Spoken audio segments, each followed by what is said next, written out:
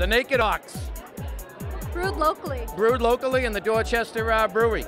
Big fan of it. Tried it tonight, and it's a hit. All right. Well, good luck to my friends at Clove. I'm sure you'll see me plenty of times up on the roof deck. Yeah, Higgs is here, and a bunch of other bar owners are here. Help these guys get this place off the road, and it's great. And these guys are coming out with this new beer here, Naked Ox, so we'll have some fun with that.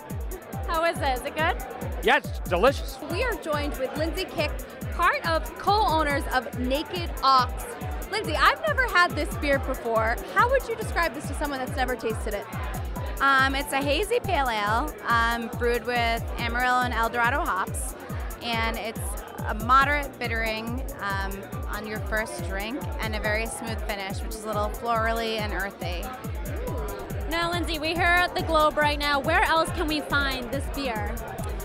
You can find it at House of Blues, Paradise Rock Club, Brighton Music Hall, Lear, Blue Hills Pavilion. We're in a lot of different places, but excited to be on the scene now. And I heard you guys are brewed locally. Is this true? Yes.